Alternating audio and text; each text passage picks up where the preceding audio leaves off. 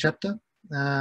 It's a virtual meeting, but I'd still like to begin with acknowledging the traditional owners of the land that we work on, pay my respects to their elders, past, present, and future. Now, today we have a really great program for today's session, but I'd just like to start by giving a quick update about chapter activities. So a few weeks ago, we held the chapter's AGM, and that brings about a transition in roles on the council. So first, I'd like to thank the outgoing council members. That's Jason Mattingly, Natalia Erogova, and Max Shine for all their hard work in handing over what is really a thriving chapter, despite all the challenges that have been posed by COVID. And I'd like to welcome the incoming committee members. So that's Rishma Vijayasagar as secretary, Dil Razi as treasurer, and Alex Puckett, Johanna Bayer, and Kelly Garner, who was staying on as the EMCR representatives.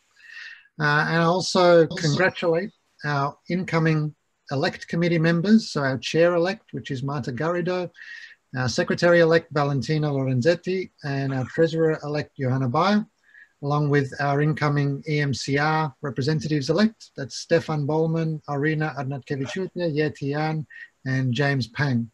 So congratulations, those guys, and we look forward to working together.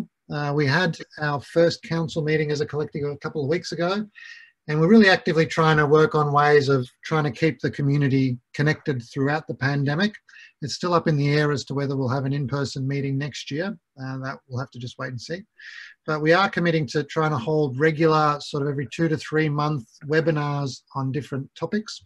And we're really interested in getting feedback from the community. So we've set up a web poll. So I'd encourage you to go to this link. We will email the link out to the membership, but you can just visit the chapter website and you'll see a little tab for web poll. And that just has a bunch of topics that the committee has suggested, and you can just vote for which topic you would like to see in a webinar, and that will help shape the way we think about planning this webinar series over the next year or so. They're the major updates. So with that out of the way, we can talk about today's webinar. So the focus today is on big data and neuroscience, and I guess in many ways you could say that we're living in a golden age of brain imaging with the public release of really lots of different large population scale brain imaging data sets, you know, starting with the HCP and spin-off projects, but culminating most recently in kind of really mega scale projects such as the Biobank and the ABCD study. So we thought it would be timely to discuss the opportunities and the challenges that these data can bring. And we've got a great lineup of both international and Australian speakers. So without further ado, I will hand over to our first keynote speaker, and that's Professor Michael Breakspear at the University of Newcastle.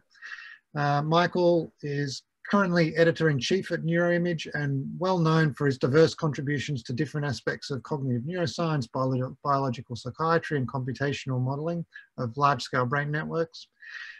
He's also a lead CI on a major Australian brain imaging project on aging and dementia. And that's going to result in a really exciting publicly available data bank. And that's what he's going to talk to us more about today. So over to you, Michael. Thanks, Alex. Let me just get share screen capabilities here. Okay, how's that? Great. Okay, well, look, thanks to Alex and the other organisers of today's webinar and to OHBM Australia and all people signed in. I'm going to run through the prospective imaging study of ageing, which was funded from the NHMRC's Dementia Research Grant. In total, I think there was $400 million of funding, spread through fellowships and special research projects such as PISA. It started when I was at QIMR, and I'd like to acknowledge all the other investigators and researchers on this project. Large contributions to the inception by Christine Gao, who's now in the United States, and Nick Martin, and the other investigators that you can see. And I really like to acknowledge the people who have made it work, particularly Kerry McCallany, Jessica Adsett, Natalie Garden, and Michelle Lupton. Okay, as I'm sure most of you know, considerable research now discloses that neuropathology in Alzheimer's disease precedes the clinical manifestations by some decades. This reflecting the remarkable capacity of the brain to continue to function in everyday skills despite loss of considerable underlying neural tissue. And this is a cartoon many of us have seen with those of whom are developing Alzheimer's, underlying pathology increasing for up to 15 years, maybe longer, before there's a functional decline. And what traditionally has happened is that people come into memory clinics, often because their carers or co-workers have noticed something wrong. It's not always with memory, it can be with language and executive function. And from the memory clinics in the last 10 or so years, people have been recruited into clinical drug trials. But I look at this from if it was a cardiac disease, people would have an ejection fraction of about 30%. And even if you prevent further progression of the disease, with the degree of underlying neuropathology, it's impossible to sort of restore healthy cognitive function. So what we really want to do is capture these people on the upswing of the disease, high risk, healthy midlife adults. And these cohorts hold the potential to identify the early disease mechanisms. It's still unclear, depending who you talk to, whether tau and amyloid are disease mechanisms or consequences, and in particular, new therapeutic windows. We achieved this through a collaboration with the geneticists at QIMR by looking at updates in genome-wide association studies of dementia. Most of you will know that ApoE is an enormous risk variant, but there are scores and now hundreds of common genetic risk variants, each of less penetrance. But if you add them up, if you do a general linear model and you add up the beta weights, you can stratify people into risk deciles, which is what we do here. And the people in the highest risk decile have an odds ratio of about 10 times that of the lowest decile. But note the enormous confidence intervals here. So it's a long way from being any sort of precision prediction algorithms. However, we can enrich samples, and the goal of this project is then to build personalized and precision risk algorithms. So in this study, we have a population cohort of 2,000 people with shallow phenotyping and about 300, and as you'll see eventually more, with deep functional and molecular imaging. And as well, we've recruited people from memory clinics with mild cognitive impairment and AD. And these are principally aged 40, 45 to 70 or 75. So they're younger, they're generally healthy. First thing, we do a extensive, we redo the genetic, we do online and in-person neuropsych, we do imaging, we do a metabolic profile, and we do a lifestyle assessment as well. It sort of looks like this. I won't have time to go through the details, but the grey box at the top is an existing large cohort that Nick Martin has studied for many years, people now in their 4 to 8th decade, many of them twins. Kerry and others have made contact and recruited several thousand, close to 3,000 in for a survey and online cognitive testing.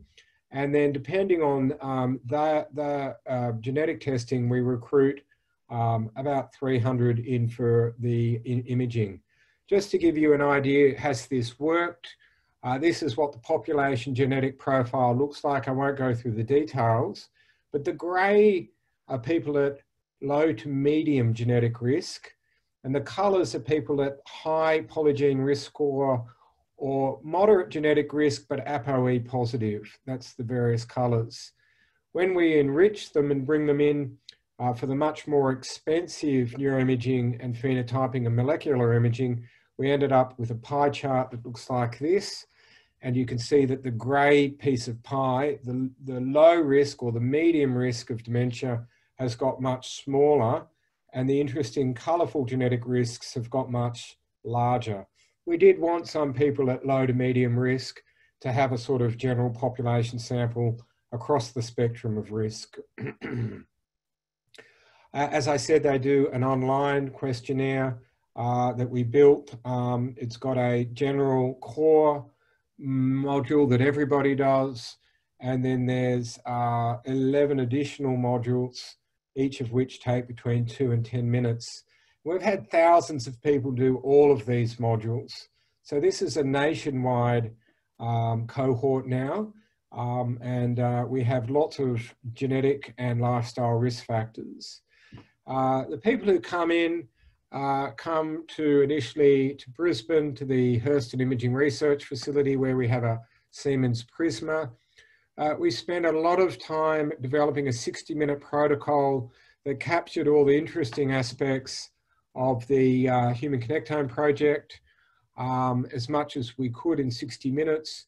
And there was a lot of testing and refining, but we do a quick abdominal scan, but we do a T1 weighted, T2 weighted MP2 RAGE and a 3D FLAIR. These are structural scans, a multi-echo gradient scan for iron scanning, multi-shell high angular resolution diffusion scan, and we also do task fMRI in this 1 or so hour. It's a little bit over an hour.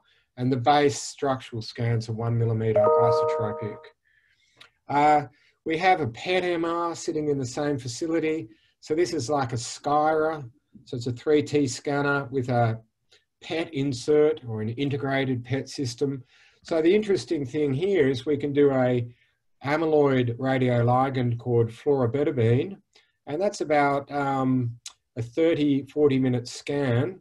But at the same time, we can do resting state fMRI and we can do resting state ASL as well. So we're pinching the best of both worlds while we do the PET MR, and that's our resting state acquisition, but it's a 2-second TR.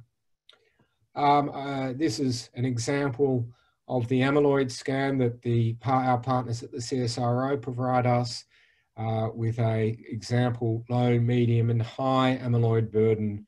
And we have found that people at high genetic risk have a 2.5-fold risk of having amyloid, high amyloid burden, even though they're healthy and living in the community. Very quick survey. Here's the abdominal scan. We get an image of visceral fat, which is a good biomarker of cardiovascular risk.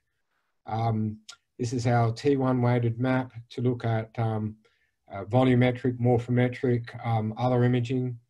A FLAIR from which we can do white matter segmentation. A multi-echo GRE for quantitative susceptibility mapping for iron, as I said before. A multi-shell Hardy type diffusion sequence for tractography. After some discussion, we do a task fMRI as the main part of the imaging. We have the resting state in the other half. People during the structural images watch a series of the first half of 18 news clips. And then during the acquisition of fMRI data, they watch the second half of 18, only 9 of which they've seen the first half. So 9 of these clips, they're like, oh, okay, I get it. This is the second half of what I've seen before. And 9 are matched for content and visual stimuli, but they lack the context of the first half. And Christine and Lianne, Ran and I had done already a study of this in healthy controls to show that watching the second half of continuing clips was a potent activator of the hippocampus, and that correlated with subjective metacognition as well, but that's another story. They do a 2-week lifestyle assessment. We put this sleep monitor under their bed and we can stage sleep and restlessness. and they wear an activity watch so that we can look at physical activity as well. This all in collaboration with the CSIRO. So that's basically a flying view of our prospective imaging study of aging. The data is coordinated across the various institutes, lives in various forms within the CSIRO on their REDCap system. And ideally, and this is much more challenging than you might think, we can retrieve data with a search engine and share it again with our principal collaborators, much of which has already gone through standard pre-processing pipelines, Human Connectome project like. That was a snapshot of the baseline, very comprehensive, as you can see. We're now halfway through the 2.5-year follow-up, and we, of course, have aspirations to do much longer term longitudinal follow-up. But I just want to finish because towards the end of this project, I was contacted by some colleagues in Melbourne to become some part of something called the Alzheimer's Disease Network of Australia. So this is PISA, it's Brisbane based. I've talked through the various imaging and lifestyle assessments. ADNET is basically a whole country approach with PISA-like components in the various capital cities. And we're now in our second year of rolling out PISA-like sequences in all the major capital cities and setting up the sort of complex multi-institutional agreements and data sharing agreements in order to make this a nationwide dementia project. And then screen people in collaboration with pharmacological clinical trials into these preclinical clinical trial interventions. So I'll end there, hopefully in time. And I'd just like to thank and acknowledge again the tremendous work of the collaborators pictured here and many who have come and worked on us since. Thank you. Wonderful. Thanks very much, Michael. So it's a really fascinating and interesting cohort. I'll just ask people to type questions in the chat and we'll read them out. So we'll have a little bit of question time after each speaker and then we'll have a bit more of an extended discussion at the end. If I could just get things rolling, Michael. So how are people able to access this data bank and in what way? Okay, so in principle, I just show, by the way, if you want to read about that, you can stop share, sorry, and share again. You can go, hopefully you can see this preprint. Can you see the preprint? No. So you can get more details in the preprint. Yes, now where of course, it's publicly available. Now institutes are we're somewhat captive to the ethics and research governance requirements of our employers. I can't just put the data HCP-like into the public domain. You need to approach us. And the two things we require are that you've got local ethics approval to analyse data of this nature, and you'll need a data transfer agreement in order to receive the data. We're not going to ask for people to submit complicated project approvals to make sure that we don't give away projects that we might want to do ourselves. It's freer than that. But people need to sign up that they're not going to, for example, try and de-identify their participants or on-share the data, that they're going to use the data in a sort of broad scientific purpose and keep us updated with progress as they submit. So it's more like an ADNI data sharing agreement. Okay, great. And so they can find the contact details on the website? Yeah, you'll be emailing me or Michelle Lupton. Okay. We then will supply you with a project proposal, which we'll then share. And we've had a number of external applicants already, even to today. So it is a progress in motion. Great. We've got some questions in the chat. So one is, I'm interested in your online cognitive testing protocol. Is this tailored to the study, or is it an existing battery like the NIH Toolbox or CanTab? Yeah, look, great question, Laura. I'd really like to say it's tailored to an imaging study of aging. It's CanTab and CBS, the Cambridge system. Unfortunately, they're not great online assays of memory. They're memory light, they're language and executive function heavy. We have done some multivariate analysis of how they overlap with the in-person, and it's encouraging, but more so for language and executive dysfunction. We didn't use the NIH toolbox, but part of the objective of PISA is actually to go backwards and design brief online inventories that are going to help us enrich samples for dementia. And so at the moment it's CPS and CanTab. Right. Another question. Thank you for the talk. It's interesting that you have sleep sensors and smartwatches. Have you analysed the data, and has it shown any relationship with information from MRI? Yeah, there has been analysis of the sleep sensors. There's been cross-validation with other validated measures of sleep stage. So that's been accomplished. There's been some cursory examination of structural and molecular correlates of sleep disturbance, but it's very, very early. And the actigraphy has also been quality controlled. But I can't answer Maya's question, what watches are you using? Because I've used several different types of actigraphs, and I should remember, but off the top of my head, I can't tell you what watch we're wearing, although I'm sure it's in the preprint somewhere. I won't try and scan it live. Brilliant. All right, well, that brings us to time. I'll ask anyone who else is interested to think about your questions, and we'll have an opportunity to come back at the end after all the speakers have finished to discuss. So thanks very much, Michael. Next up, we have Associate Professor Lianne Shmaal, who is Head of Mood Disorders Research at Orygen and the Centre for Youth Mental Health in Melbourne. Lianne is also lead investigator on the depression and suicide working groups of Enigma, which is the world's largest brain imaging consortium. And so she's got a wealth of really fantastic experience in working as part of a large team and dealing with huge data sets. And I guess we're going to hear about some of that today. So thanks, Lianne.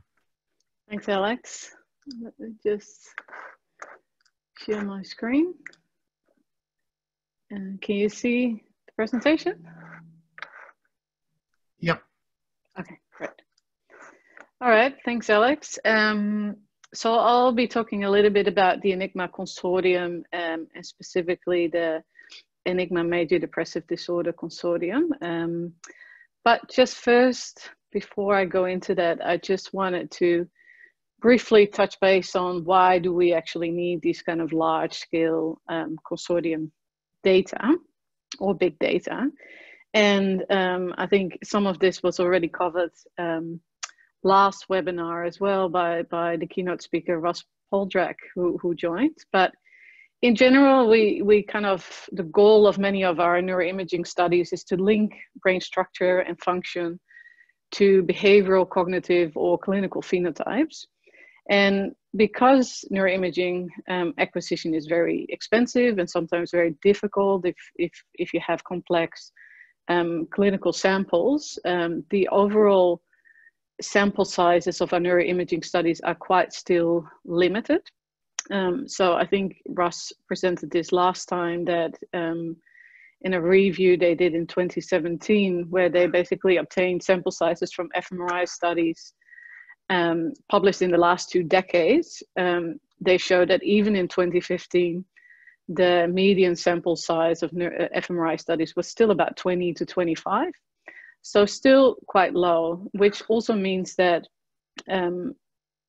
these studies are basically only able to detect relatively large effect sizes. So for example, if you see this on the graph on the right, even in 2015, the median kind of study was only able to detect these effect sizes of about Cohen's d of about 0.75 or higher. And this might not necessarily be a problem if, you know, the effects, the brain behavior relationships, or the case control differences that we're looking for are actually, you know, have very large effect sizes. But it becomes problematic when the actual effect sizes are relatively subtle, or like small to moderate, medium effect sizes, which is now what we see more and more with large samples is actually the case for many of the phenotypes that we're looking for. And basically, the issue there is that if the true effect sizes are quite small, then small studies won't be able to pick them up. So they either produce false positives, or even if they actually detect a true effect, they tend to overestimate or the effect size. So this leads to a lot of false positives, but also false negative of underpowered studies, and an overestimation of effect sizes if the effects are real. And this again in turn leads to a lot of the findings that are not replicated, which we all know as the replication crisis or the replication failure. And of course, besides sample size, there are other contributors to this replication failure, like methodological variability, p-hacking, confirmation and publication biases. And also, this is not something unique to our field. We know these are very well-known issues in genetics, in psychology, in medicine. And I actually came across this paper. So even in the zebrafish research, reproducibility and replicability issues are particularly problematic in zebrafish, as they state here. So it's a very well-known phenomenon. But I just wanted to show you two examples that I think illustrate this very, very nicely, this issue. And one was published in 2016, actually by Karla. So Karla might actually be talking a little bit more about this later on. But this was based, so the graph on the left, based on UK Biobank data. And on the right, you see a paper that was just uploaded to bioRxives the other day, using the ABCD dataset. So both very large samples, about 4,000 to 5,000 that was used for these illustrations. But as you can see on the left, this is an association between age and functional imaging voxels. So the voxels that show the strongest association with age. And you can see with small sample sizes, so even if you just change the sample size a little bit, there's a lot of variability in the actual effect size that you find. And it can even swap from positive effect sizes to negative. And you can see that with about 2,000 subjects, these kind of effect sizes stabilize. And the effect sizes are around minus 0.15 to plus 0.15 maximum. So much lower than that kind of 0.75 effect size, although that was Cohen's d, but much smaller effect sizes than we would be able to pick up with small sample studies. And this is also nicely illustrated in this new ABCD study that they basically looked at the correlation between all kinds of neuroimaging measures and cognitive measures or measures of psychopathology. And again, they found in a very large sample, the overall effect sizes are really maximum around 0.15, and for psychopathology even lower. And as you can see in the middle here on the right, with small effect sizes, again, just purely due to sample variability, the effect sizes, if you go from one sample of 25 people to another random sample of 25 people, as you can see on the bottom, two random samples of 25 people, the same effect can show a negative or positive correlation in completely the opposite direction. And again, that only kind of stabilizes when you reach this 1,000, 2,000 kind of subject sample size. So, I mean, this is of course an issue, and it means that a lot of the kind of findings or a lot of the underpowered studies have led to inconsistent and poorly replicated neuroimaging findings, both in healthy and diseased populations, including people with major depressive disorder, suicidal thoughts and behaviors, which is kind of the focus of my research. And of course, there's different kind of solutions to this. And one of them is just collecting a lot of data, like in UK Biobank or ABCD, if there is funding for it and the infrastructure is in place. An alternative way of kind of reaching very big sample sizes, and which is complementary, is pooling existing data. And that's something we've been doing in Enigma. So Enigma was initially established as an imaging genetics consortium, initially set up by Paul Thompson, Nick Martin, Marky Wright, Barbara Franke, and others, with kind of the goal to detect genetic variants associated with brain phenotypes. So similar to PGC, looking at clinical phenotypes, but in this case, the hope was that maybe using brain phenotypes as an intermediate phenotype, it would be easier to pick up these genetic variants. But then after the first studies were published, the GWAS studies, people just realized that a lot of the data actually come from people with mental disorders or neurological disorders. So this is how the first clinical working groups were initiated. So we started off with MDD, bipolar, schizophrenia, and ADHD working groups back in 2012. And by now, there are many, many clinical working groups led by different people within Enigma. I think this one is actually already outdated because there's new working groups being initiated all the time.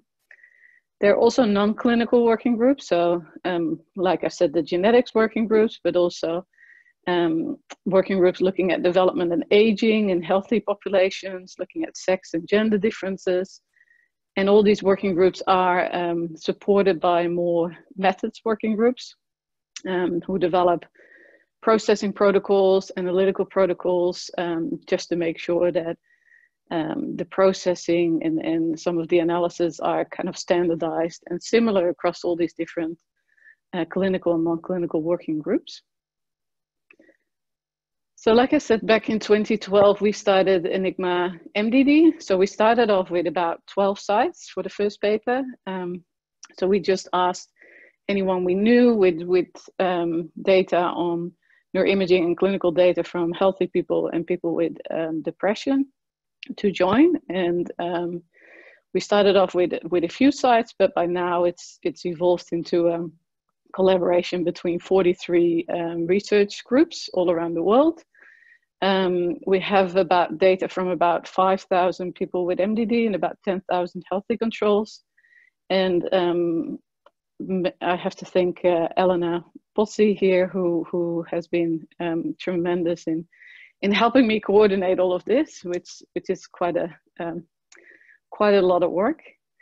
So the general aims, kind of the initial aims of Enigma MDD was to identify kind of the brain imaging markers of MDD that can be reliable, detected and replicated across many different samples worldwide. So we really wanted to know what are those true effect sizes and what are really the robust and reliable findings of brain alterations in MDD. And in addition to that, we also wanted to see how age, sex, and different disease characteristics would influence these kind of brain alterations. And eventually, we're also very interested in not just looking at MDD, but see what is common and what is unique across the different mental disorders. So just to mention here, I think it's important that Enigma is not a public data set. So it's different than, for example, ABCD or UK Biobank. It's not open to the general public. It's not in the public domain. Anyone who has data on on neuroimaging or clinical data on depression can join. People are asked to send a memorandum of understanding. And this has includes kind of guidelines or kind of behavioral codes for data sharing, etc., because we are very much limited to ethics and ethics restrictions of the individual members and sites. So basically anyone can join, and they can basically, for every project that is initiated, they can either participate or not. So we use an opt-in system, which is different in Enigma MDD. Different working groups can have a different system, but they can also initiate projects by writing an analysis plan, and we do that just to make sure that plans are feasible, that people don't claim topics that, you know, that in 5 years later nothing has happened because it's not feasible. And the other thing is that we try to avoid overlap between the different projects. This is all reviewed. If it's approved by the members, then individual members can decide whether to participate in each project. Data will be shared, and papers will be published. So originally we started off with a meta-analysis approach, mostly for the first studies. And this is because I think back in 2012, we felt that if we would just go and ask everyone to share all the raw data with us, we weren't sure whether people were very willing to do that. So we thought it's important to build trust. It was a little bit of a different time then as well. So we thought if we just ask them to participate in the meta-analysis, so they process the data themselves and analyze the data themselves locally, using the standardized scripts, Enigma scripts that we send them, and they share the results with us, and we run a meta-analysis that might convince more people to join. And that was done for the first few studies. Nowadays, we run more mega-analysis. We still don't really have the raw data from sites, but we do have individual level data from a lot of kind of brain-derived features, like free surfer or other measures, DTI measures, etc. So we've published in the last years about 12 papers. So the first one was in 2015. And really the first papers, like I said, were really looking at these case control differences in subcortical brain volumes, subcortical shapes, cortical differences. And you can see the increase in kind of the cohorts that participated here. We looked at asymmetry, white matter, things like brain aging. So really the more kind of, I call it basic kind of comparisons. We also had a look at specific clinical kind of correlates like childhood adversity, as well as suicidality and obesity. And also looking into, this is a recent paper, looking at the underlying mechanisms of the different psychiatric, of the different cortical thickness findings. So virtual histology approach.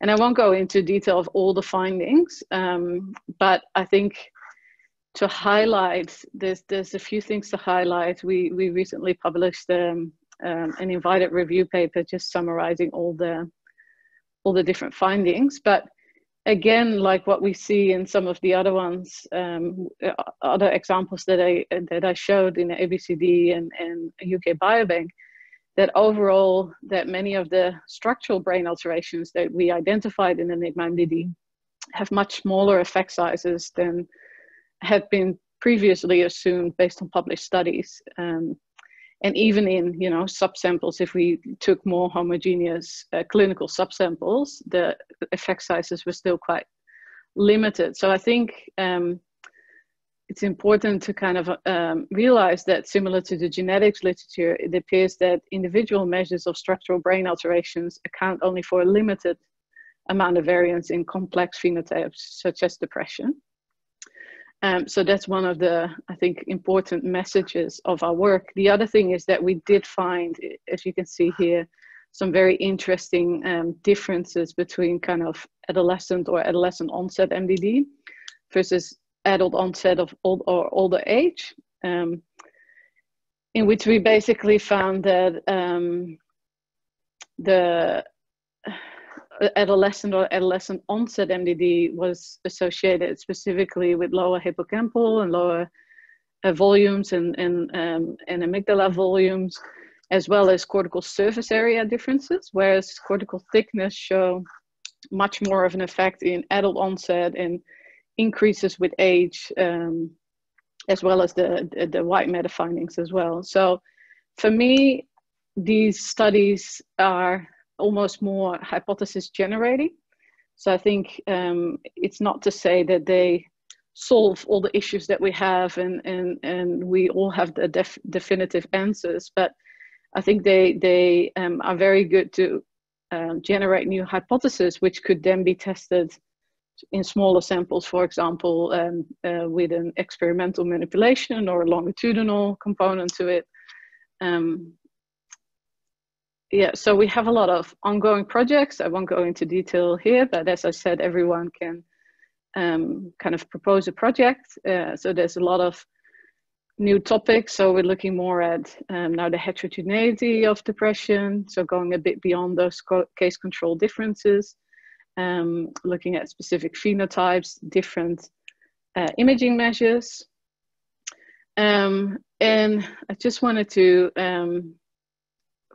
yeah, maybe stop here after this, just to say that there's a lot of considerations with consortia like this, that of course you have to build a database, but there's a lot of restrictions in terms of ethics approvals, privacy laws, level of data sharing that people feel comfortable with.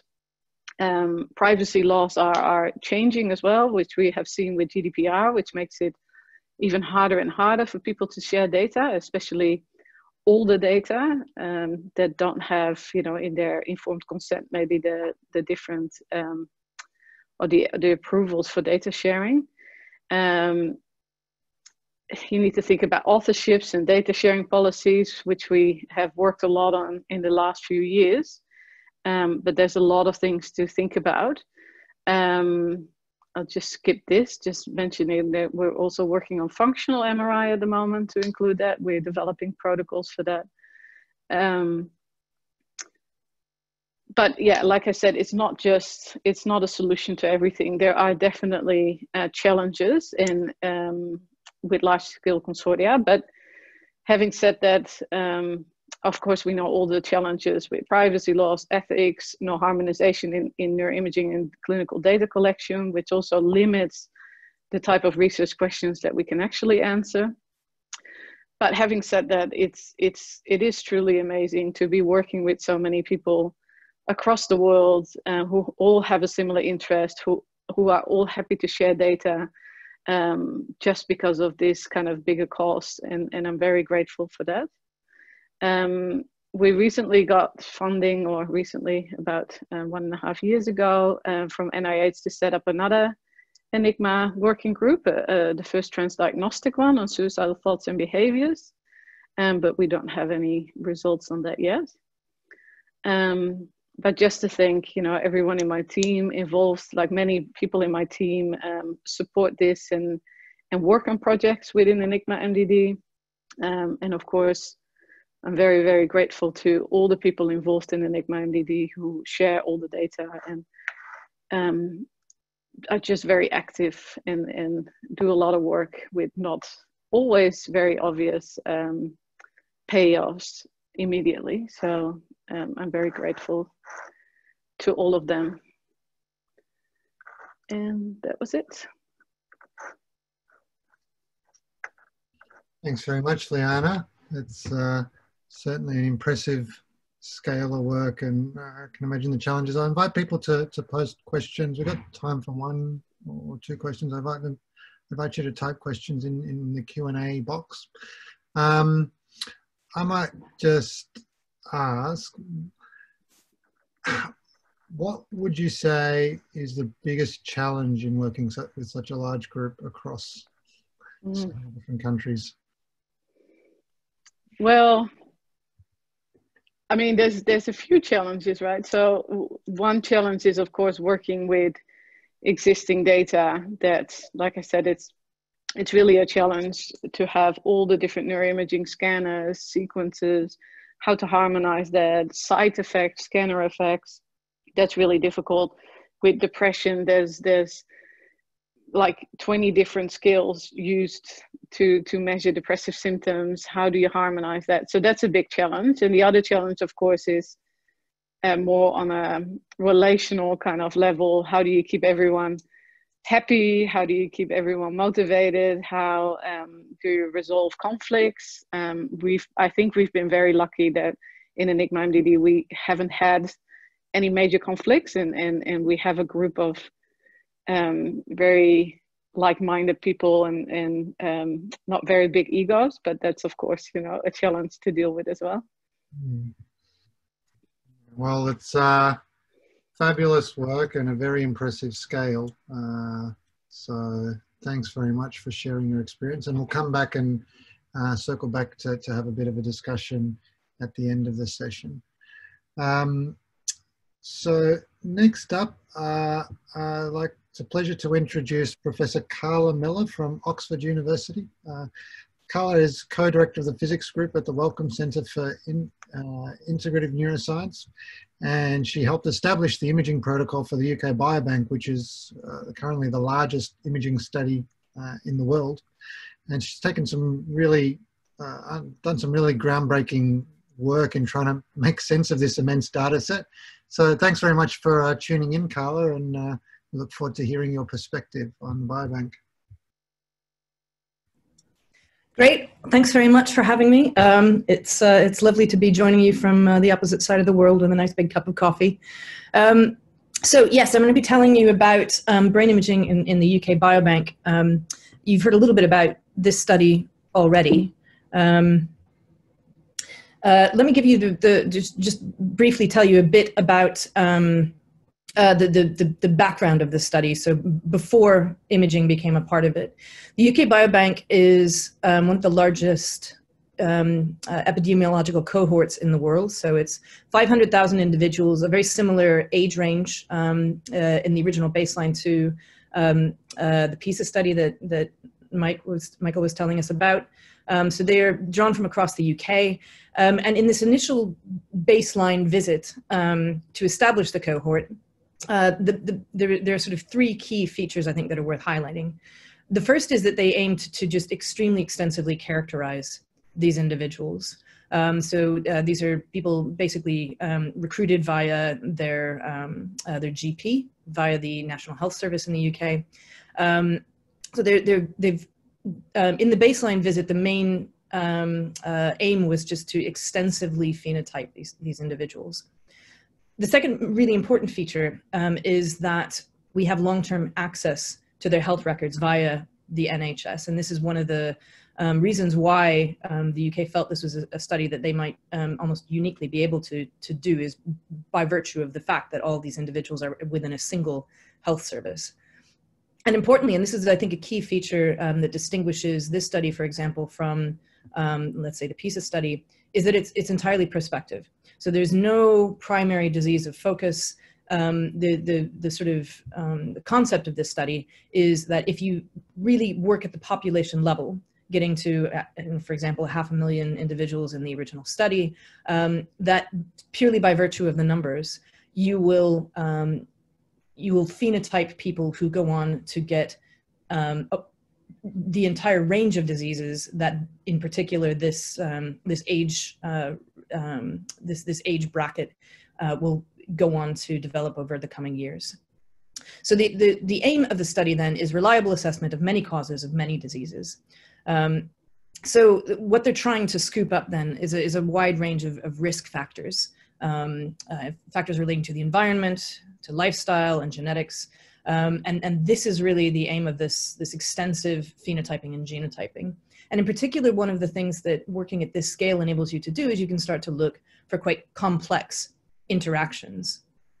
I think it's really worth emphasizing that the participants are characterized largely prior health outcomes. So they're largely healthy when they are coming into the center. Obviously, there will be high incidence of some diseases such as diabetes, but for many of the diseases of late middle age to early old age, these individuals are still healthy. So the health outcomes are sort of still to come. So the point at which imaging enters into this then was about maybe 5 to 8 years after the original baseline study. They obtained funding, we obtained funding in order to bring back 100,000 of those subjects for imaging. So as you can see on the right, it is a multi-organ study. I'm only going to be talking about the brain imaging today, but there's also body imaging, heart imaging, carotid ultrasound, and DEXA bone scans. Again, the subjects are largely scanned prior to major health outcomes. So they're still relatively young, and most of them, almost by definition, if they end up coming into the center, they are largely healthy. As a prospective study, again, there is no disease of focus, so we're casting a very broad net. And in particular, one thing that is, I won't really mention more, but which we can come back to if people are interested, is that there is the opportunity, because it's a multi-organ study, to look at things such as interactions between different organ systems and how that relates to disease. So the idea, of course, then is to take both imaging phenotypes as well as all the other information that already exists on these individuals relating to environment and lifestyle, blood chemistry, genetics, and to learn how these relate to long health-term outcomes in the biobank participants, and then be able to predict the same long-term health outcomes in healthy individuals who were not a part of the original biobank study. So how do you go about scanning 100,000 subjects? I think an important point to make here is that a study of this precise nature really had not been attempted before. So we're not taking the Enigma approach of compiling data that's been gathered from many different existing studies. We are bringing these subjects into a new scanning study where we have 4 dedicated centers. All they do is this study. So scanners were purchased purely for this study. Each of those centers that they can get through 54 subjects per day across the 4 of them. If you do that 7 days a week over 5 years, just multiply the numbers up and you reach 100,000.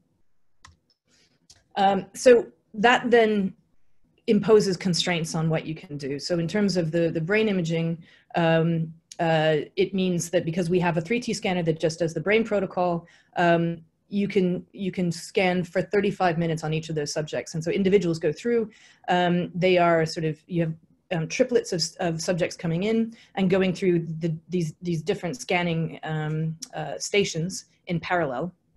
And so you have 35 minutes for each of these sets of imaging. And if you do that, then you can achieve the throughput that you need. So throughput was really the key challenge alongside incidental findings that the funding bodies saw. And so actually, in order to convince the funding bodies that this was actually feasible, we had a pilot center in a town called Stockport near Manchester in the UK that came online in mid-2014. So purely to establish feasibility, we had to purchase scanners and build an entire building. At that point, once we had demonstrated that we could, with the first 5,000 subjects, that we really could achieve this throughput, we then were allowed to sort of continue with the full study and bring these further centers online. In the latest release, we've now released about 40,000 subjects. Just before COVID hit, we were just hovering underneath 50K, and that's where we are today with the imaging centers not yet up and running again. But so we've now released 40,000 subjects, making it, in terms of a study with this homogeneity, with all the centers having precisely the same hardware, it is the largest study, imaging study that ever has been conducted. So this just gives you an idea of the scale of what we're talking about. This is the pilot center. All of the other centers, I believe, have almost precisely the same layout. And in terms of achieving this throughput, one of the things that has been absolutely critical is that there's an entire team that just thinks through exactly how you design a center such that people can walk in the door and between 4 and 5 hours later walk out having been through a whole series of different scanning stations, also having done some tests on the day at these touch screens.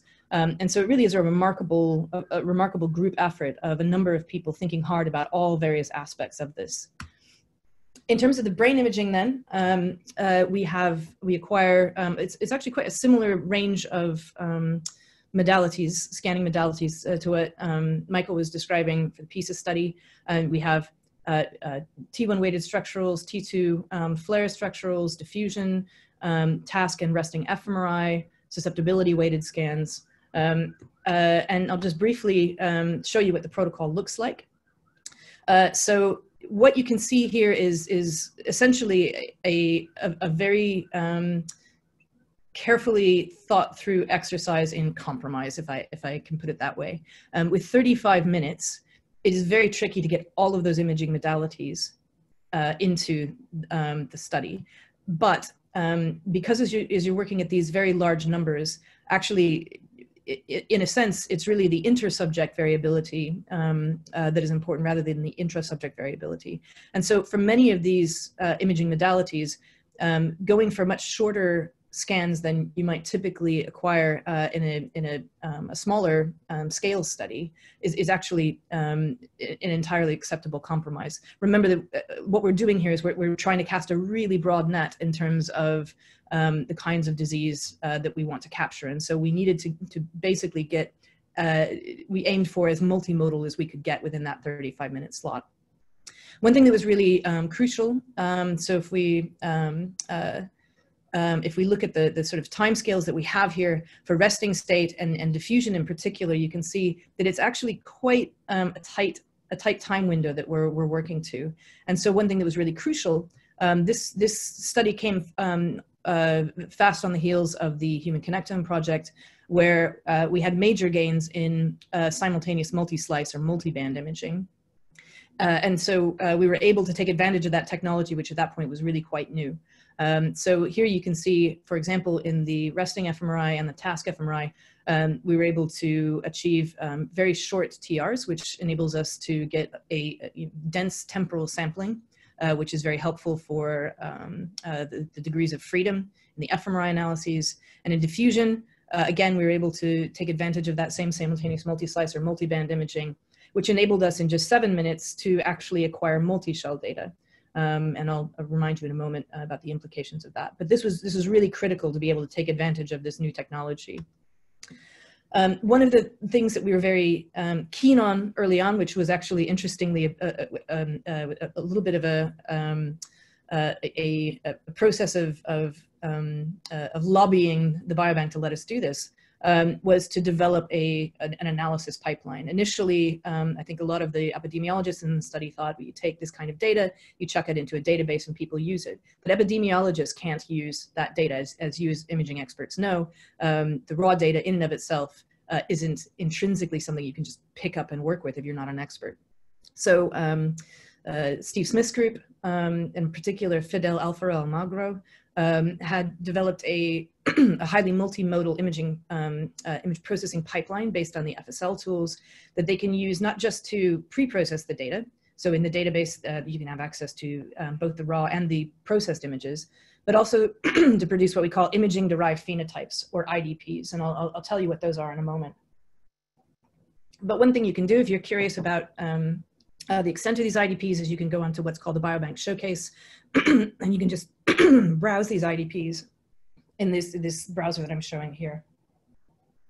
And so the idea here was very much to try to provide phenotypes that non-imaging experts, epidemiologists, can immediately pick up and work with, so they don't have to become imaging experts. And we can come back a bit later as to the sort of ups and downsides of that.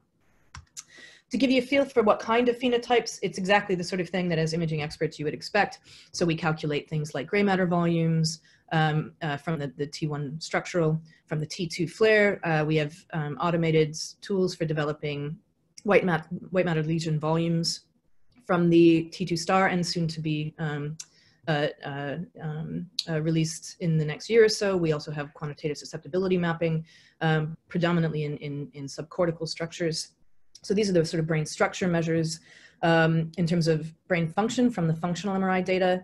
The main IDPs that we have at this point are amplitude of activity, both in the resting state and in the task fMRI, as well as estimates of functional connectivity. Finally, from the diffusion imaging data, there's two types of imaging-derived phenotypes or IDPs that we can generate. Those relating to structural connectivity based on tractography, so the white matter tracks. And then because we have two shells of data, and again, this was something that was very critically enabled by the use of multiband, we can start to calculate microstructural properties. So using, in particular at the moment, we're using NADI modeling, for those of you who are familiar with that, in order to try to come up with something that is more sensitive to microstructural features. So I was asked to talk a little bit about data access. Biobank is an entirely open study. It is open for researchers worldwide, including in academia and in industry. There is an application process. This is partly to ensure that when granted access to the data, that certain protection of sensitive subject data is ensured. The fact that when subjects are basically they can opt out of the study at any point if they want, in which point researchers have to agree to have to remove those subjects' data. There is a modest data access fee, and that is basically to maintain this as a resource. So the idea is that this resource is going to be maintained for the very long term, and obviously that's important for this concept of being able to accumulate health outcomes over the coming decades. One thing that's worth emphasizing is that they take this very seriously in Biobank, the openness of the data set, to the extent that as people who are helping to run the UK Biobank, who help to set up the acquisition protocol, as well as the pipeline that processes the data, we are not given any preferential access. So to the extent that we have to have an application that is approved in order to access the data, and we're not allowed to do anything with the data prior to release. So we don't even get an early period of sort of preferential access. So I'd like to just walk you through in the last bit here a few of the things that we've done with the data. The first type of when the data first became available, one of the studies that we published was sort of aiming to demonstrate the power of numbers that you can get from Biobank, and in particular, what you can do when you have data like this where it's extremely homogeneous. So again, all of the subjects at this point went through the same single scanner. So this is from the pilot site. And here what we did was we took the first 5,000 subjects and the 2,500 imaging phenotypes that at that point that we were generating, and we simply did a large-scale association study against non-imaging phenotypes. So with 2.8 million association tests in these 5,000 subjects, using an FDR level of multiple comparison correction, we identified 30,000 significant associations. And you can see that these associations are across a pretty wide range of imaging phenotypes. So on the x-axis, you see the large-scale categorization of the different types of phenotypes. In this Manhattan plot, the y-axis is negative log 10p. So you can see that the effect size, the significance of these effects is in many cases massive. And the other thing that you can see is the value of having such a multimodal data set. It's not one modality that's dominating here, but most of the different modalities that we acquired throw up some associations across these different phenotypes. That was the first 5,000 subjects. Going to the current release of about 40,000 subjects, you can see that this now rises to 453,000 significant associations. So there's an awful lot going on here that you can detect. Biobank also has genetics that was released in 2018, and this was the first paper showing imaging genetics from the UK Biobank. I'm not going to go through many of these results, but this is one example where we performed imaging GWAS with all of the IDPs that were available. This is just one, which is the T2 star. in the putamen. And here what you can see is that this particular imaging phenotype generated a large number of hits across the genome. What you can do that's quite interesting then, so this is of course a discovery of hits associated with T2 star in the putamen. You can then take these individual SNPs and you can regress them back into the raw imaging data at the voxel-wise level. And if you do that, what emerges is quite interesting, which is that each of these SNPs has associated with it a different spatial pattern. So we identified all these SNPs because they were associated with T2 star on average across the entire putamen. But when you do this regression, what you find is essentially a segmentation of the putamen that is unique for each of these individual SNPs. In terms of trying to understand what this might tell us, I can just give you this one example. This hit in chromosome 3 that you're seeing on the far left relates to genes for iron transport and storage. And that's particularly interesting for this imaging marker, T2 star, which, as Michael mentioned earlier, is an imaging marker for tissue iron. So it feels like that is a quite an interesting and story that is pointing toward what this hit might be telling us in terms of the biological source of it. Another thing that we've been starting to look at recently in the UK Biobank data is starting to do some more data-driven analyses that are, in a sense, less on the discovery side and more in terms of trying to think through the kinds of mechanistic data-driven phenotypes that you can come up with. So one that many people have been interested in is brain age delta. So the basic concept here is if we take imaging phenotypes and we look at their relationship to age, we can basically try to form an age prediction based on these imaging phenotypes. And then if we look at how an individual varies from their predicted age, so how their true age and their predicted age differ, that gives us what we might call the brain age delta.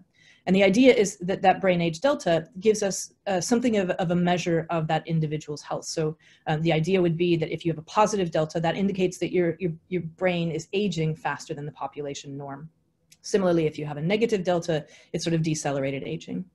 So one of the things that we wanted to do with the biobank was to move beyond this kind of a single brain age and ask, well, can you actually predict multiple modes of brain aging? There's no reason to assume that an individual has a single well-defined brain age. Different aspects of brain health could be reflecting very different deltas, brain age deltas in the same subject. So what we did with this, which really required the large number of subjects that we have in Biobank, we wanted to identify multiple modes of brain aging. So essentially multiple ways of stratifying different individual subjects. So here what we did was an ICA, it's actually an ICA and CCA analysis where we identified multiple modes of brain aging by, in a purely data-driven way, run ICA to identify a number of different modes, and then look to see which of those have some association with age. And as you can see in the plot on the bottom right here, most of the modes that we identified, again in a purely data-driven way, did have some association with age. And so what we can do then is to look at these different aspects of aging to see whether they seem to be associated, these different modes are associated with different aspects of brain health. And I don't have time to really go into this much, but one of the things that's quite interesting that we found was when we took these, an individual's delta according to each individual mode, so again, each subject now has multiple deltas, brain age deltas, we can then use that to perform brain age delta GWAS. So take their delta from each individual mode and use that to do a genetic association study. And what we found that was quite interesting was that when we did those GWAS using the multiple modes on the top, we identified many genetic associations. By comparison, if we generate just a single best delta, so essentially you can think of it as combining to get an even better brain age prediction across all of these modes, what you find is that these genetic associations go away. And so that suggests that what's happening here is that although your brain, your age prediction is better, what you're actually doing is diluting out a number of interesting biological effects that exist when you have these multiple modes. Again, it's somewhat supportive of the idea that we're seeing multiple ways of different ways in which an individual's brain can age. Finally, a study that is quite dear to my heart, which is much more along the lines of basic neuroscience. We used the diffusion and functional data to ask, does brain microstructure predict function? This is something that we know from many animal studies, that there should be a relationship between these two. So white matter pathways should relate to the function between brain regions that they subserve. But there's actually been very little along these lines shown in human imaging data. And so here what we did was to basically to ask precisely this question. If we take the white matter pathway or microstructural features from the white matter pathway that connects a given pair of brain regions, can we predict the strength of functional coupling between them?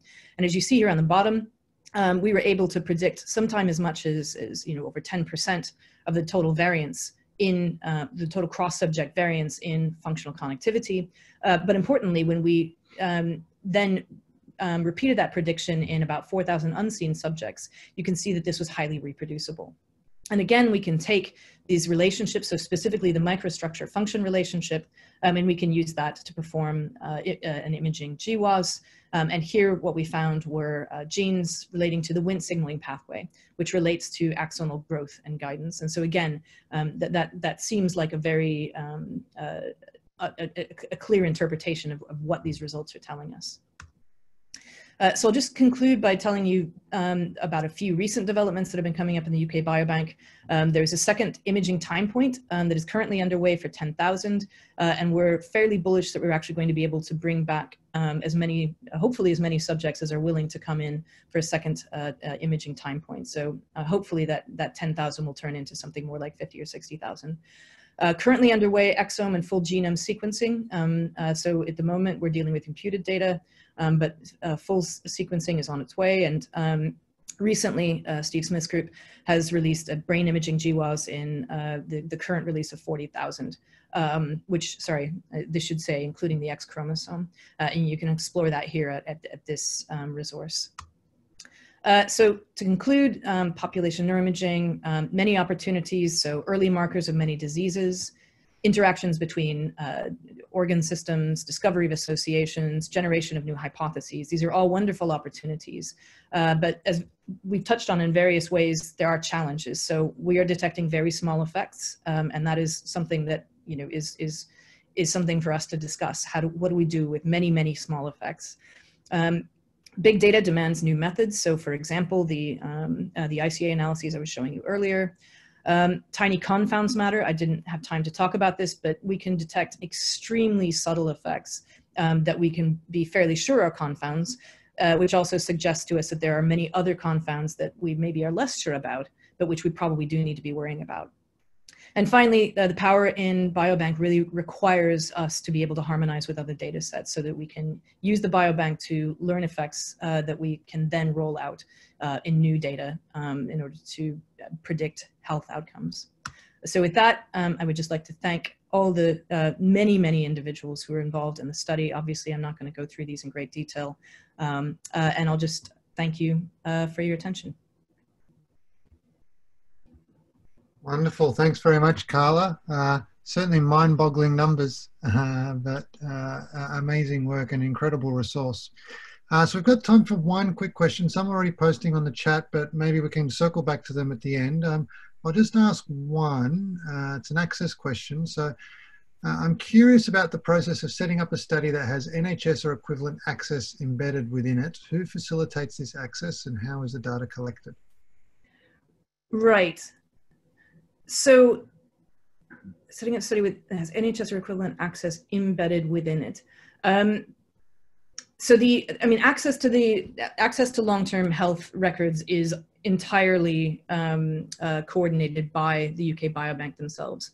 So that data comes is basically released via the UK Biobank team. I don't know if the question relates to whether you can get access to information that is not by default included in that biobank data. I'm not sure whether that is possible. So I'm not sure, for example, whether you can actually sort of request bespoke information. I don't know. It can be. Sorry, yeah. Steve Smith is sitting next to me. We're married. He says you can have access to it. You can apply for that kind of. Right. Okay. Yeah. It's not something that I've done before, but apparently that is possible. Yeah.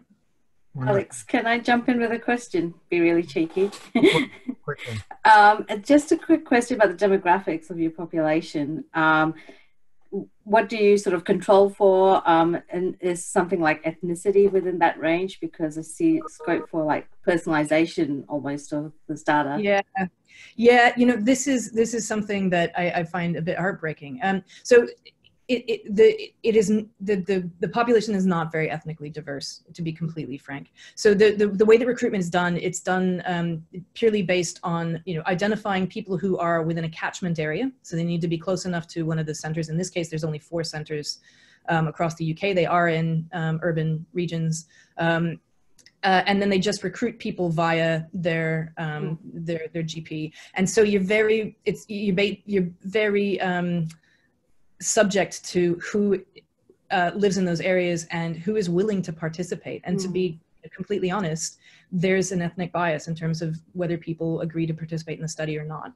And it's a problem. There are other studies that are being pursued in other regions. So for example, there are related studies happening now in China and a few other areas. And we are trying where possible to at least discuss how we can harmonize with those studies, because it is a big problem, I think.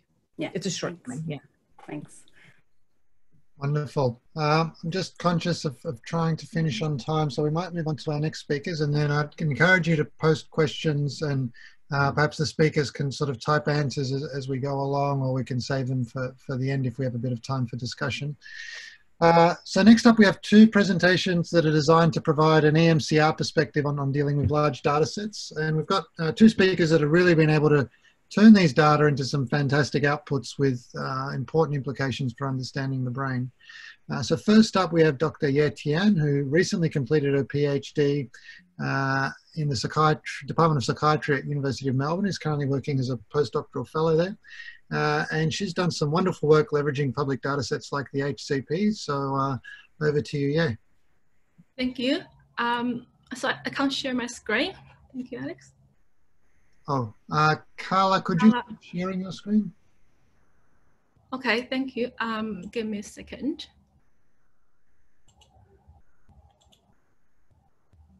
Can everyone see my screen?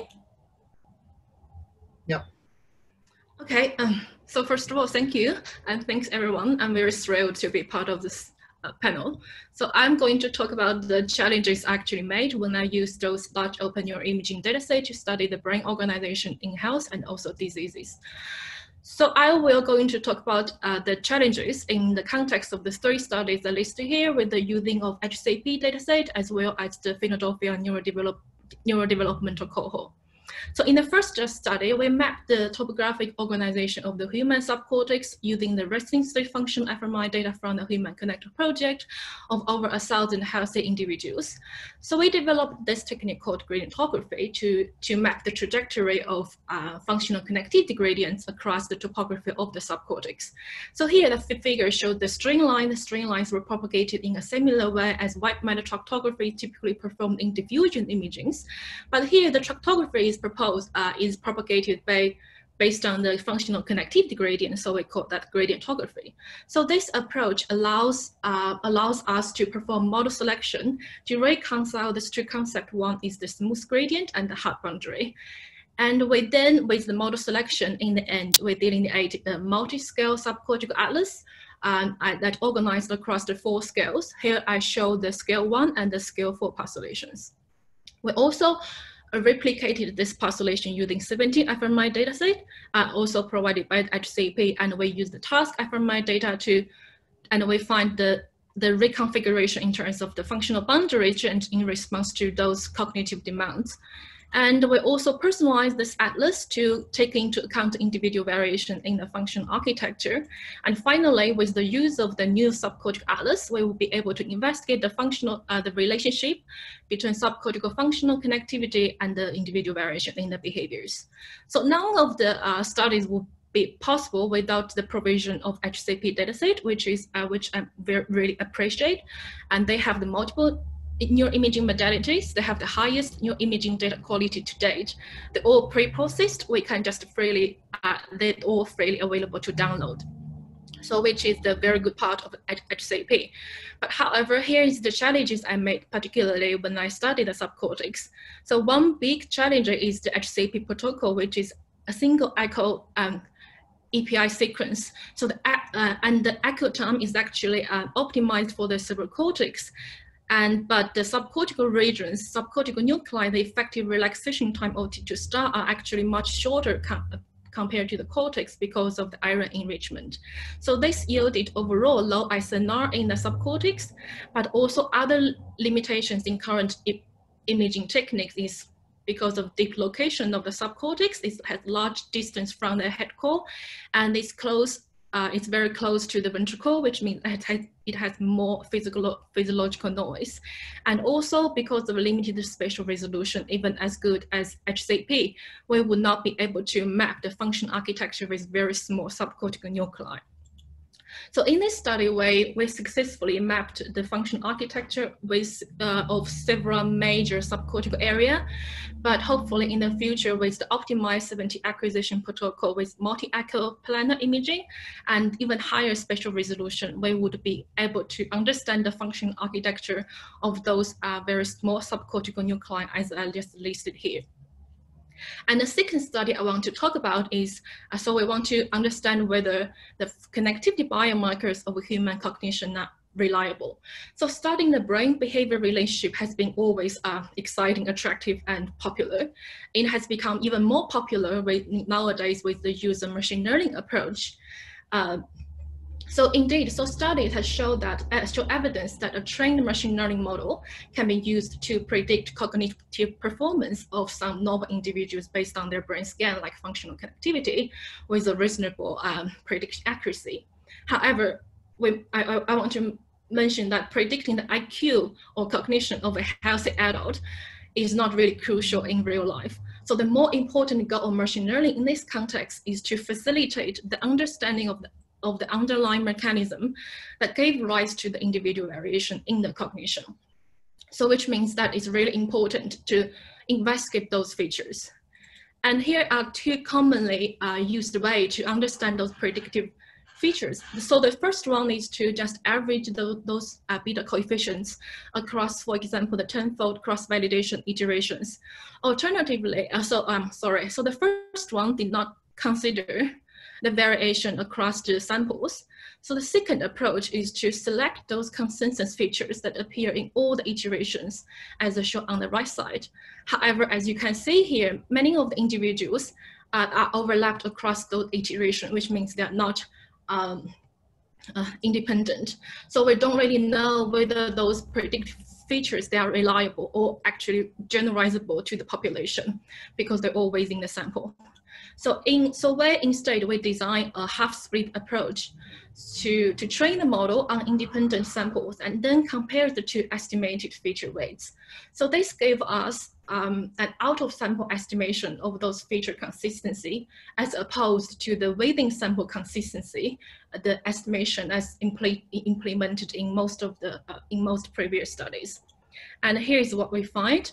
So first of all, so for sure, so we can get a reasonable out-of-sample prediction accuracy of a correlation coefficient like 0.3, 0.4. But if we, so let's look at the consistency in those features. Here is the within sample consistency as most commonly implicated in the previous studies. And here is the out-of-sample consistency and is what should be done. We show that reliability is indeed inflated if we investigate those features in the manner of within sample. So what does this mean?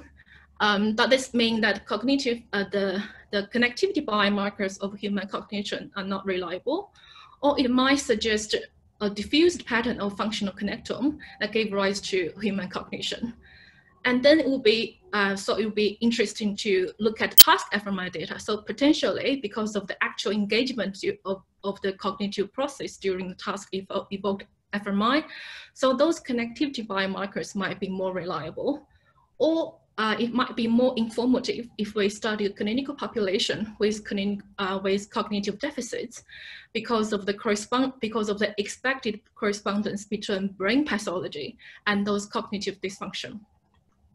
So here, as I said, without HCP, so it has a large sample size.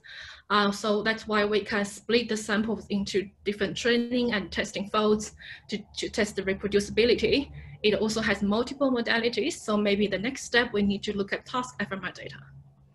But here is the challenges, as I mentioned. They are healthy individuals. So those conclusions we can draw between the behavior traits and the brain measures are limited.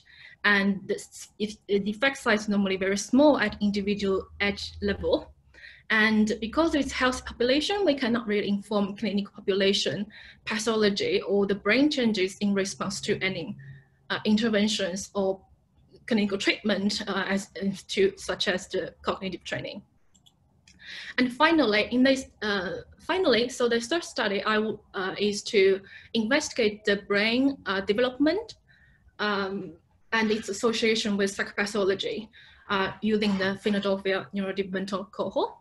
So in this study, we extracted structural properties of the brain using T1 weighted images. So we trained a machine learning model and to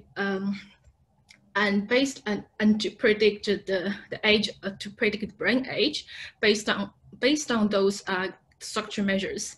And the difference between the predicted brain age and the chronological age of that individual is referred to as the brain age gap to indicate the altered morphological development. We were interested to see whether the individual variation in the brain age gap is associated with the 7 psychopathology dimensions. And here's what we find. Here I show is so there are associations. Here I show is the regional pattern that contribute the most to the association between brain age gap and each of the psychopathology dimensions, including the general measure. And more interesting, we also find some shared regional patterns of brain pathology that across some of the psychopathology dimensions. I don't have time to go into detail, but please go to this paper if you are interested. And here the small summary. The PNC dataset is great. It has a large sample size, and it has very wide age range. So it allows us to investigate age-related brain changes. It is a community sample which avoids the diagnosis biases in terms of the cutoff threshold.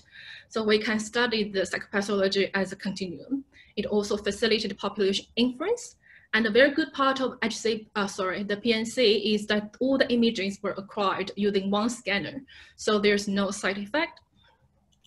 However, we have to admit the challenges.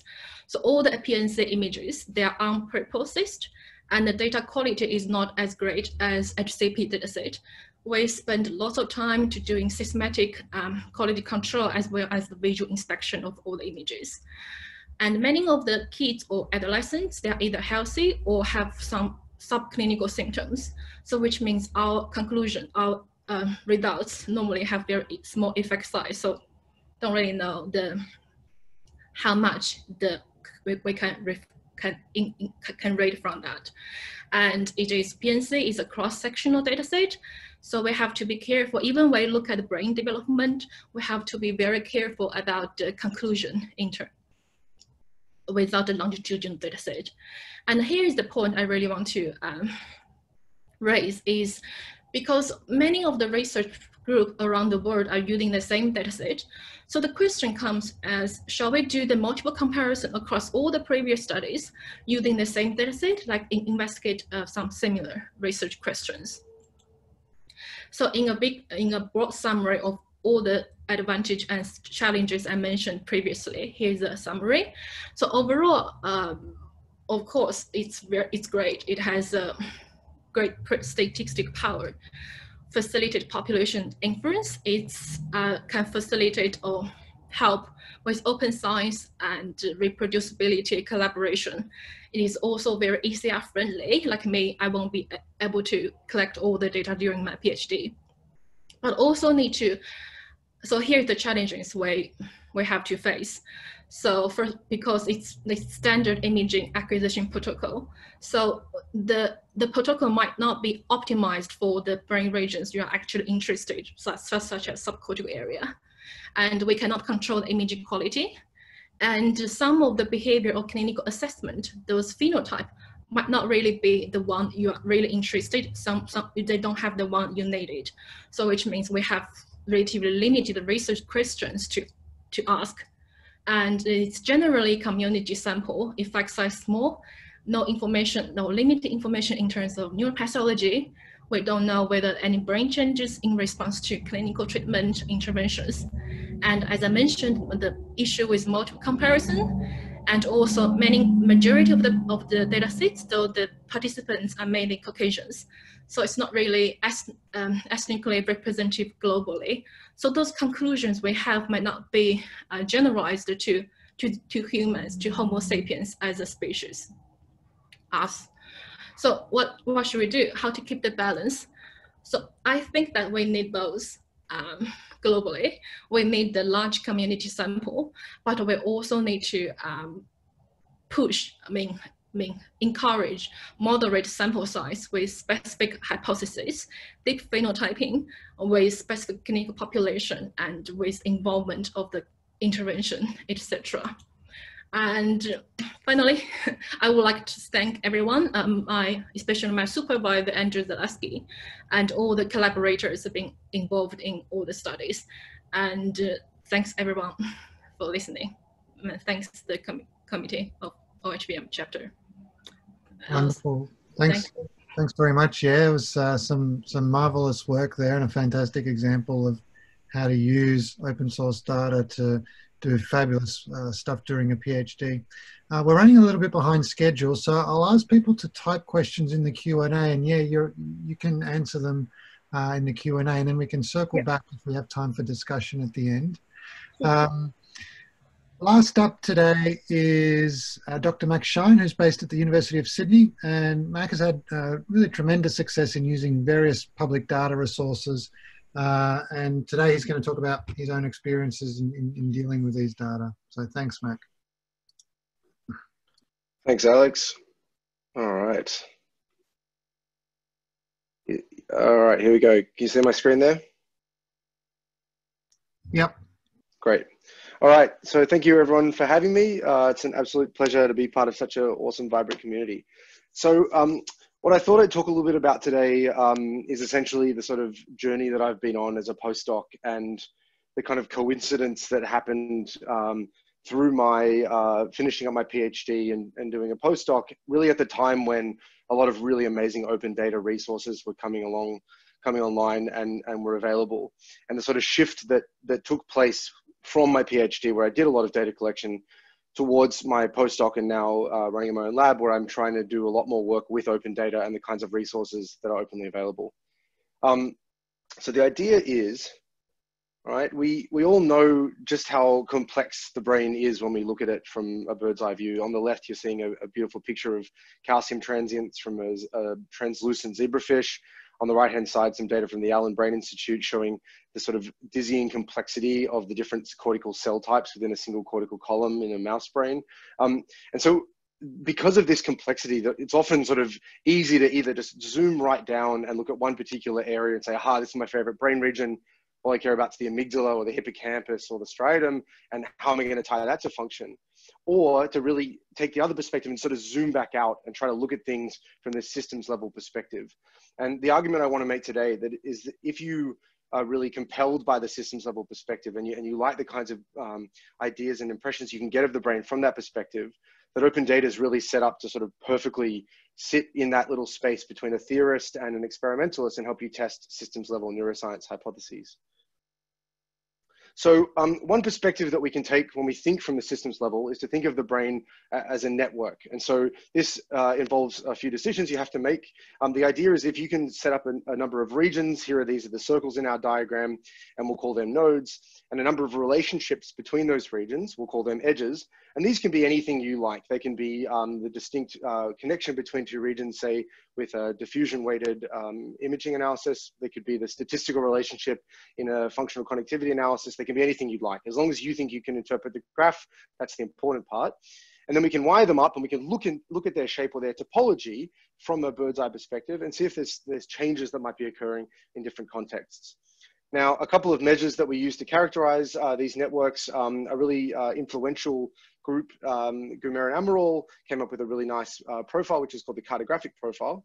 And the idea is that you wire up the network like this. In this case, let's say it's a functional connectivity network. And then you characterize the topological signature of each node in the network using two different measures. The within module score, which essentially is going to tell you how influential a particular region is within its own little cluster. And then a between module score, which is going to tell you how integrated this particular node is within the whole network, or how distributed its connection profile is. And because it'll be relevant for some of the slides, one of the ideas is that we can plot those two measures in this little two-dimensional histogram. So you'd have the between module score along the x-axis and the within module score along the y-axis. And the idea is you could plot each of those regions like a little heat map inside that little cartographic profile and get a really simple way of characterizing this otherwise sort of complex dizzying complexity of the brain network that you've characterized. And so the idea, just to sort of hammer it home, is that we've got a network over here on the right. Let's say that each of the green, the blue, the purple, the orange, the black modules are all sort of individual modules within a network. Maybe one's a visual, one's an auditory, one's a default mode, or maybe an attentional network.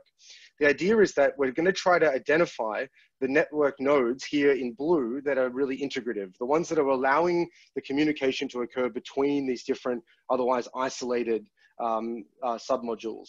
And the idea is that the more integration we have in the network, the more crosstalk, the more you could get from node A to B via different connections, the more that the network will shift its cartographic profile to the right-hand side of this graph. It'll become more integrated. All right, so with that little primer in mind, I sort of thought this would be a fun experience to kind of go back and try to sort of characterize a little bit of a mini timeline of what I've done over the last few years and try to sort of put it into the context of how you could take this idea of network topology and test some of the ideas about its relationship to, say, intelligence or cognitive function with open data resources. All right, so where did I come from? So I did a medical degree, and it really is a lot like Scrubs. Don't let anyone lie to you. But at the end of my medical degree, I decided to do a PhD in Parkinson's disease. Worked really hard on Parkinson's, non-motor symptoms in Parkinson's disease in particular. And I was fortunate at the end of my degree to get a NHMRC fellowship, which took me overseas to the United States. I worked with Russell Poldrack at the University of Stanford. And on my first day, I sat down in Russ's office and said, I've got lots of cool ideas about brain networks and Parkinson's disease. And Russ essentially told me no, that he wasn't particularly interested in understanding Parkinson's disease in detail, and that it wasn't really something that I ought to be doing. So I had to basically, on the first day of my postdoc, find a way to pivot. And one of the things that I think really helps with open data is that it's easier to pivot now than it ever has been. You don't have to collect an entire data set over a course of years. You can tap into these really amazing resources that are available to ask questions of interest. So that's my first rule of open data science, is that open data helps you pivot. So the first really main project that I worked on with Russ involved taking data from the Human Connectome project. What we did was we took the data from the cognitively challenging NBAC task, we translated it into different dynamic networks using a dynamic connectivity method, and then translated those into topological networks. And we essentially found that as the tasks came online, as you were performing a cognitive task, your brain had a higher degree of integration. And so you can see that on a little heat map on the bottom left here, with the network shifting to the right, to be in a more integrated state in a relatively distributed fashion during the task blocks, and then shifting back towards the segregated state in the rest blocks. So the next thing that I did, work on another open data set, was to use something that Russ had collected on himself, which is the My Connectome project. So basically, Russ was really interested in individual differences and the stability of networks over time. So he put himself in the scanner a couple times a week over the course of a couple of years and had a really rich, interesting data set where he basically had imaging data over the course of time on a single subject, along with a number of other phenotypic measures. And so what we did is we applied the same kind of analysis that we did in the first study to Russ's resting state data, in this case, not in the task. And then we clustered that data, and we essentially found that there were two really different kinds of states over the course of time that really interdigitated with one another. And that essentially they had different signatures in topological space. So when he was in the blue meta state over time, he was more integrated. And when he was in the red meta state, he was more segregated. And then we were actually able to relate that to some of his phenotypic measures and find that when he was in the blue state, he was more attentive and focused. And when he was in the red state, he was more distracted and sleepy. So the idea was that there might be these really interesting fluctuations in the way that we actually utilize our brains in this sort of network topological sense that fluctuates over time. That if we don't take account of these, we might be actually putting in apples and oranges into the same studies, particularly if the different clinical disorders, let's say, that we're characterizing have different baseline fluctuations in, let's say, distracted or focused performance.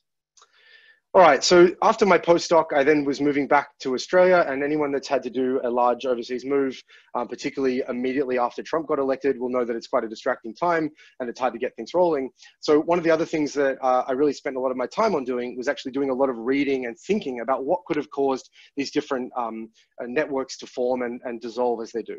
And so I really read a lot of different papers, but really focused down a lot of my reading on the ascending arousal system. And it's actually become a really major interest for me going forward in thinking about how different neuromodulators like the noradrenaline from the locus coeruleus or acetylcholine from the basal nucleus and main node can come up and innovate and douse the brain in different neurochemicals that can change the information processing mode of the brain and change the functional topology.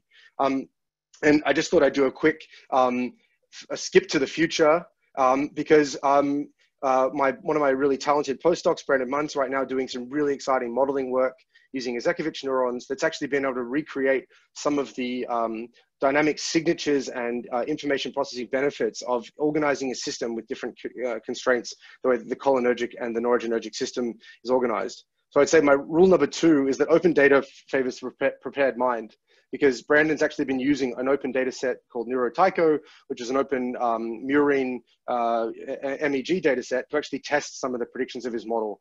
And I don't think we would have been able to do any of that work if we hadn't have put the extra time in to read and think about the particular hypotheses that could underpin some of the patterns we've seen in the fMRI data. All right, back to 2018. So one of the implications of the neuromodulatory idea is that augmenting or altering neuromodulatory tone in the brain should change network topology. So a really common way to do this is to use drugs that block the reuptake of different neurotransmitters. So in this case, the drug atomoxetine will block the reuptake of noradrenaline, which will then potentiate at the synapse. It'll then interact more with those G protein receptors, the little squiggly lines in red and blue, which will then go in and change the intrinsic excitability through different G protein cascades that'll change calcium, open up voltage-gated ion channels, and change the receptiveness and excitability or the neural gain of the cell.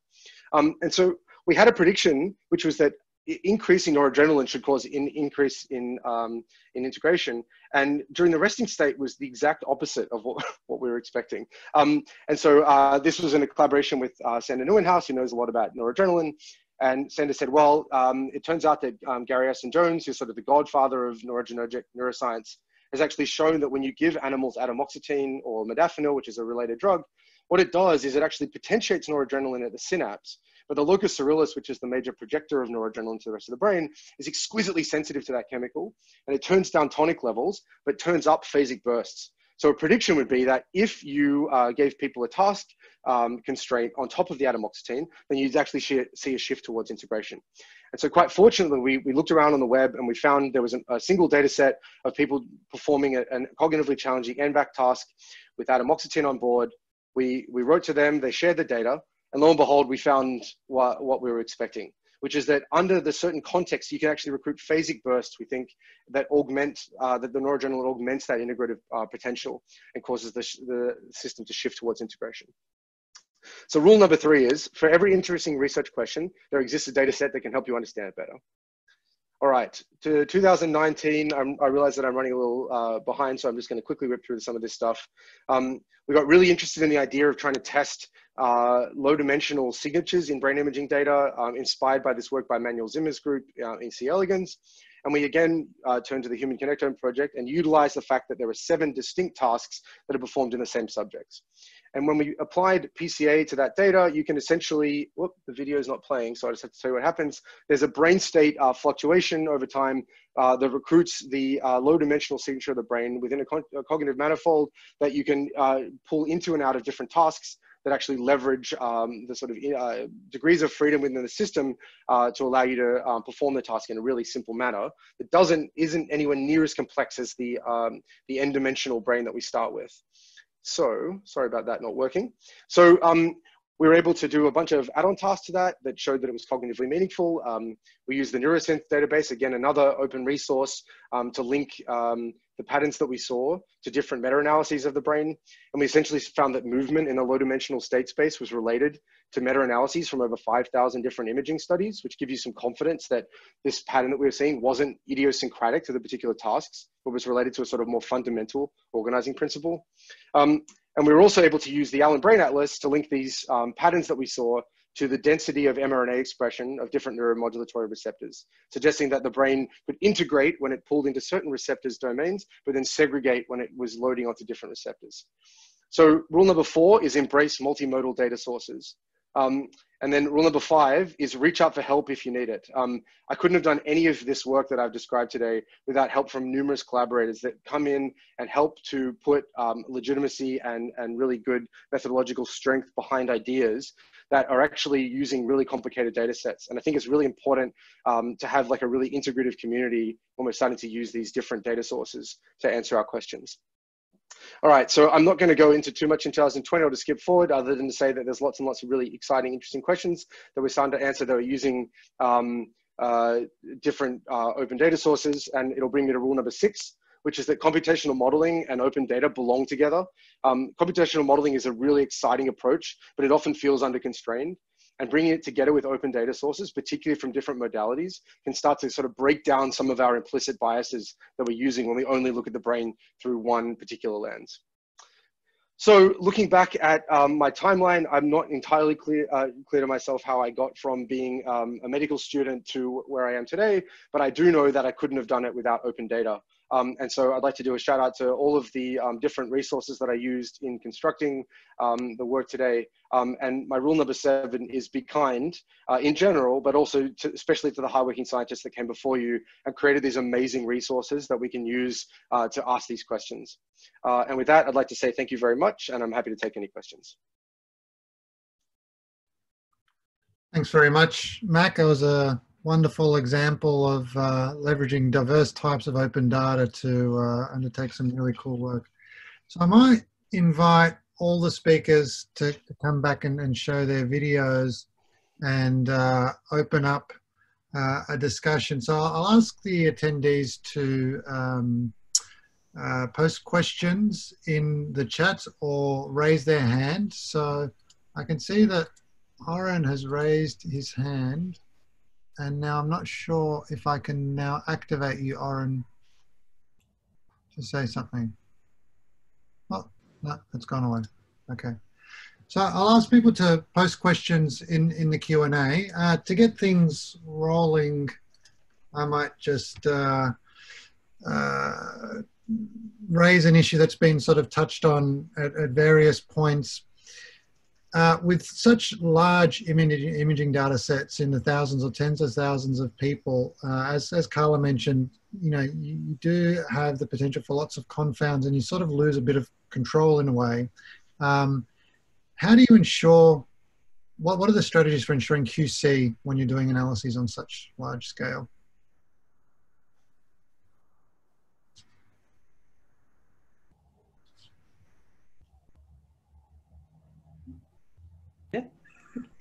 Actually, I'm going to pass this one to Steve because he's been actually, I could say something, but I would just be giving you a worse version of what he can say. So maybe meet Steve, everyone. Hey, good phone a friend. Yeah, exactly. Yeah, there's no magic answer. And so Fidel's just published a paper where he put horrible, painful detail into looking at literally hundreds of different potential confounds, all of which are identified because they have a potentially small or large but statistically significant effect. And so I think it is a combination of like careful methodology, for example, to include like nonlinear terms and even non-additive terms, where there is sufficiently strong evidence that is necessary, which is in the minority, but it's there for some effects. Obviously, age needs to have nonlinear terms out. But also trying to think really hard using domain knowledge about this. And one of the obvious interesting gotchas is the whole thing of Bergson's paradox, where it's a disaster if you include as a confound and deconfound for something that is actually caused by the variables of interest. And then if you do that, you end up inducing association. So you make things worse and not better. And again, there are some statistical tests you can do to try and tell you if that's happening, but mostly it comes down to intelligent domain knowledge. Does anyone else have any comments on? I have a question. Thanks. So just following up your question about QC, we have been recently started to use the UK Biobank data. So I just want to know whether those imaging has already underwent QC process. So if I to download those pre-processed NIFT images, can I just use them straightforward, or I need to do my own QC approach? Yes, they have been. Fidel has a semi-automated approach for marking a given modality for a given subject as unusable if we think it's unusable. And so it should be the case that there is no pre-processed data or imaging-derived phenotypes for data that is not of sufficient quality. Having said that, with 40,000 subjects, some stuff is going to slip through the gaps. Yeah. And so when we then eventually use the IDPs, we do, at the level of working with the imaging-derived phenotypes, we do look for standard like outlier tests, and we also Gaussianize the data in general, both of which helps then reduce any remaining outlier effects, of which there definitely are some. Thank you very much. So I'm not seeing many people type questions. So I've got a question, Alex. Great. And this is for everybody on the panel. One of the things that I often think about is the amount of averaging we do with fMRI or MR data in general, and we lose that sort of sensitivity to individual differences. And I'm just thinking with regards to acquiring such huge amounts of data, and that's why I asked that question about sort of the demographic variety and the ethnicity differences and all that. Do you foresee we can get to a point where we're getting like millions of data sets that we can start to produce fingerprints almost of sort of specific profiles that will be more leading to more personalized approaches, translational clinical approaches? What's the big picture with all this, I guess, is what I'm asking. Yeah, Lianne. Lianne. Yeah, maybe like I'm not a big believer in fingerprints, so I'm not sure we'll ever get there. But I mean, I do think like one of the advantages of such large samples is, like for example in Enigma, we've mainly looked so far at case control differences, but actually the nice things that you could do with such huge samples and so much variation is to look at individual variation, to look at, so things that we're now exploring are normative modeling approaches, looking more at individual deviations with all the limitations, of the data that we have. So I do think there is scope, to work more towards kind of individual differences.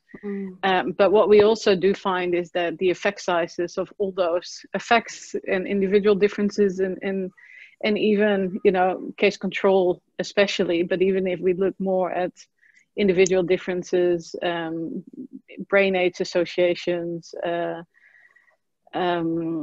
subtypes, subgroups, they're all very small. So I don't think at the moment that a single kind of imaging feature, at least not like in disorders like depression or other psychiatric disorder, will really give us really good biomarkers that we can use in treatment.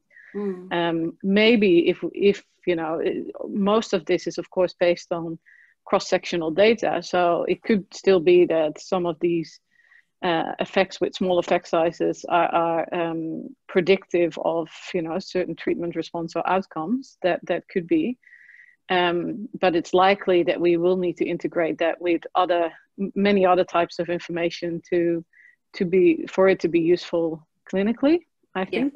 Yeah.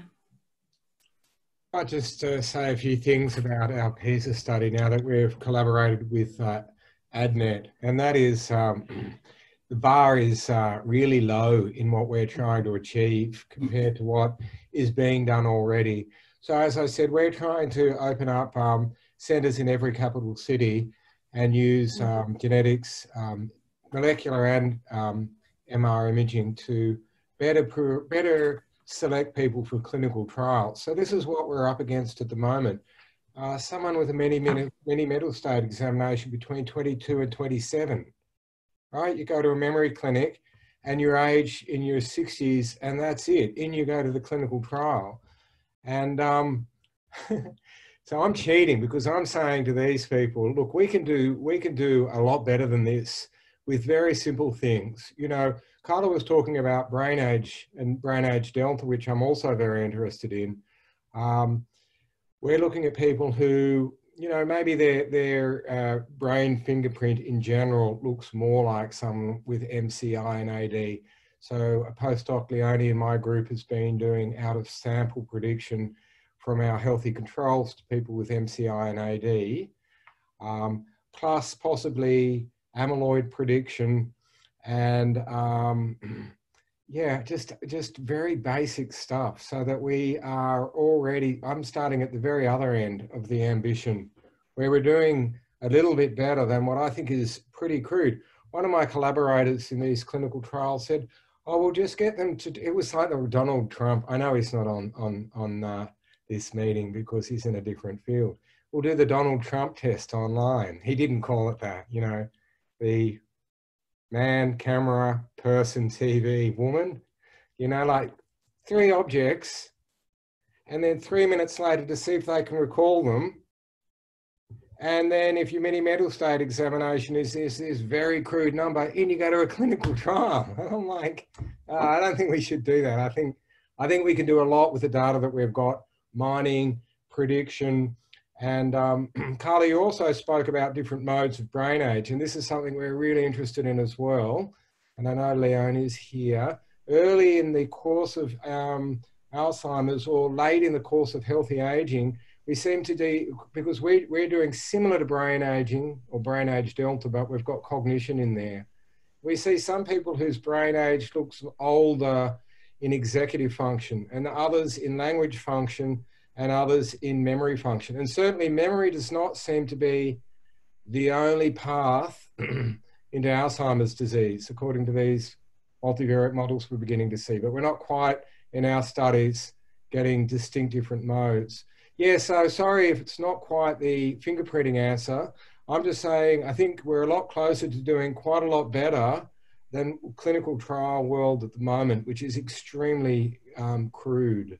But we otherwise just do everything that everyone does. We look at data quality as it comes in. We look for outliers when we look at the data, et cetera. No magic there. Sorry, Karla. Well, so Michael, I mean, neither you nor Lianne has quite said it, but I mean, what do you think is the role that this kind of data has to play for, I mean, I guess it is the more ambitious end of things, which is, you know, transdiagnostic markers, right? Yeah, I think in this area that I showed, which is aging, it's transdiagnostic, early cognitive or neurodegeneration. I think it's only late in the disease that you see these really classic phenotypes of Alzheimer's disease, Parkinson's disease. I think early in the disease, when we're working with people with memory clinics, the phenotype is really unstable and it's really quite messy. And so it's a really transdiagnostic area. It's the same as early psychosis or affective disorders. It's a very amorphous field, and there's disturbances that cut across the different diagnostic categories, and it's like an attractor landscape. And later in the disease, the phenotype gets more stereotypical and people go down different ends. It's the same, some people go down the motor neuron pathway. Very simple, similar risk phenotypes go down the frontotemporal dementia pathway. And I saw a paper in Brain today about Parkinson's disease, sometimes being brain to gut led and sometimes being gut to brain led. So yeah, if you wind back the disease severity a bit, you're seeing transdiagnostic and sort of much more complex abnormal imaging phenotypes.